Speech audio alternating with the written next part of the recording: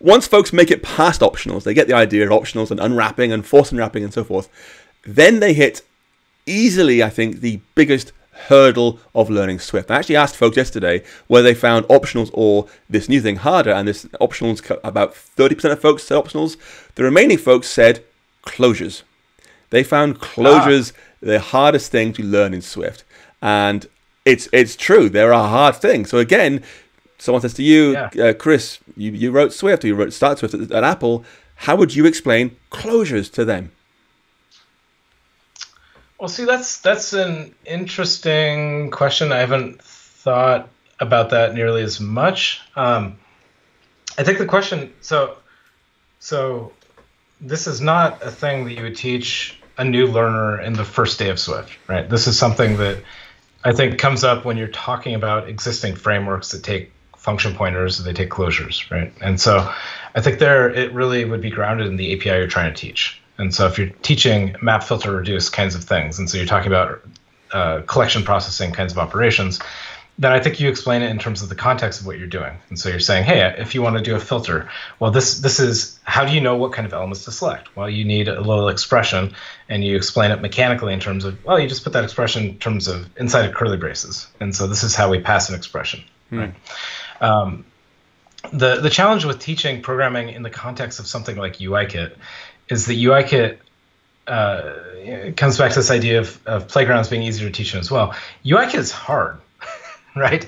UIKit is not designed for progressive disclosure of complexity. It is an amazing framework, but it's a power user framework, right? And so it was not built in that with that design premise. And so I think that there you kind of get thrown in the deep end quite quickly to achieve simple things. And I think Swift UI is much more promising in this way, where I think that the design center for it, the folks working on designing the APIs really thought more about like, okay, let's make simple things really simple. Let's make it so you can get something done with very little code. Let's make it so you can grow and scale to more complexity as you want to, and you can introduce new concepts progressively. And I don't know if that's a consequence of Swift turning the culture a little bit and saying this is the right way to do things, or if it's just, or maybe there's Swift language features that enable that aren't really practical in UIKit. I don't know, or history. There's many different possible causations for that, but I think that's so. With closures, I think it's really about the context in which you explain them, which really comes down to the APIs. Okay. There's a small question here, a bit of a tangent from Robert J. Clegg, who says, talking of closures, why is the in part of the closure syntax there? Why is the word in part of the syntax? Okay, Paul, can I be honest with you? You're not gonna just get mad at me or anything? Just between you and me and nobody else at all. Totally secret. Okay. Go ahead. Don't tell anybody. Okay. It might be because nobody could come up with a better word. Nice. Don't tell anybody, okay?